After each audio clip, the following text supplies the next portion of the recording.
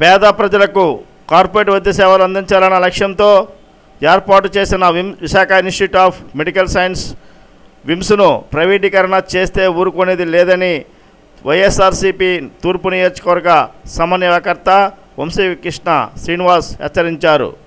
నాటి దివంగత ముఖ్యమంత్రి వైఎస్ రాజశేఖర రెడ్డి పేదలకు ఉచిత వైద్య సేవలు అందించాలన్న లక్ష్యంతో హనుమంతవాకదరి 100 ఎకరాల్లో ఏర్పాటు చేస్తే దానిని టీడీపీ ప్రభుత్వం పీపీపీ పద్ధతిలో ప్రైవేట్ పరం చేయడాన్ని ఆయన తీవ్రంగా ఖండించారు. సోమవారం వైఎస్ఆర్సీపీ నగర కార్యాలయంలో పార్టీ అధికార ప్రతినిధి కొయ్య ప్రసాద్ రెడ్డి, ఎస్సీసీఎల్ జిల్లా అధ్యక్షుడు బోను శివరామకృష్ణ తదితరులతో కలిసి విలేకరులతో మాట్లాడారు. ఈరోజు ఉత్తరాంధ్ర ఆరోగ్య ప్రధాని విశాఖపట్నం ప్రజల యొక్క అందరూ ఎయిమ్స్గా భావించే విమ్స్ హాస్పిటల్ని ప్రైవేటీకరణ చేస్తామని చెప్పేసి ఒక జీవోని రిలీజ్ చేయడం జరిగింది.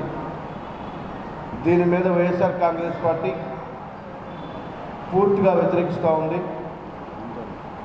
విశాఖపట్నం ప్రజల యొక్క కలగా ఉన్నటువంటి ఆ హాస్పిటల్ని ఈరోజు ఈ ప్రభుత్వం ఇలా చేయడానికి మేము తీవ్రంగా ప్రజల తరఫున మేము అందరం కూడా నిరసిస్తూ ఉన్నాం. ఒకటే మా అందరి కోరిక, ఏదైతే జియో నెంబర్ 33 అని చెప్పి రిలీజ్ చేశారో 8 విభాగాలని, ముఖ్యమైన అన్ని 8 విభాగాలని వాళ్ళ టాటా ట్రస్ట్కి ఇస్తూ ఉన్నాం. పీపీపీ ద్వారా దీన్ని అభివృద్ధి చేయబోతున్నామని చెప్తా ఉన్నారు. దీన్ని ప్రైవేటీకరణ చేసుకోవాలంటే ప్రైవేట్ హాస్పిటల్ హెల్త్ సిటీ చాలా ఉన్నాయి.